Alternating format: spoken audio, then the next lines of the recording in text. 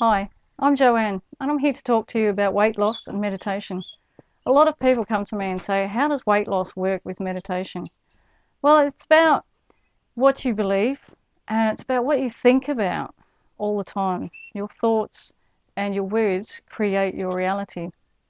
So if you say all the time, God, I'm fat, I need to lose weight, look in the mirror and go, ew, this is not helping.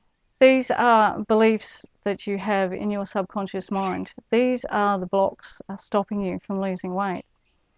So you can say affirmations. This is at the conscious level, and you can say, I'm thin, I'm losing weight easily.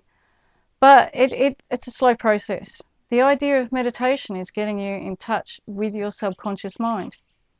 And once you're in touch with your subconscious mind, then you can change your thoughts and your beliefs, your paradigms. They come from your childhood, way back from your childhood. Your parents could have said things to you, and you don't even know these beliefs are in your mind, but they are. Everything goes in, everything stays there. They might have said things like, you're big boned. Our family has big genes, so therefore you're destined to be big. Or the classic that I used to get, eat your food, everything on your plate. Think of the poor starving children in Africa. So even when you're full, you clean up the whole plate and you don't actually need all that food. So there's a lot of things involved.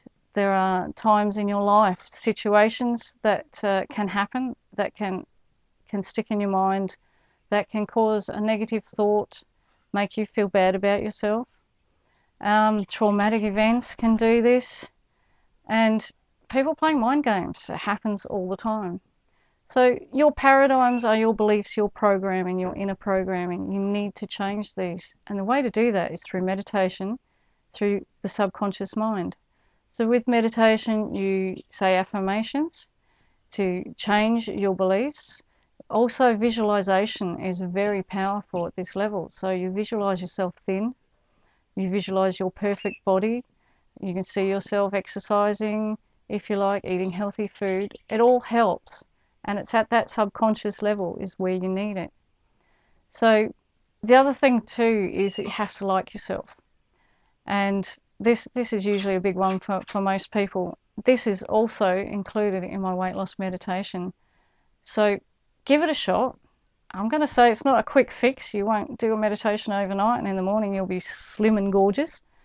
You have to get into a routine. Once a day at least. Twice a day is better. And do it every day. And this gradually will change your beliefs, remove the blocks to losing weight, and you will see a much slimmer person.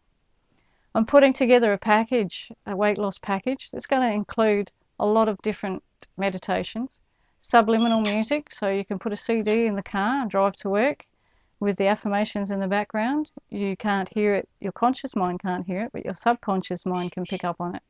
That's another positive move towards weight loss.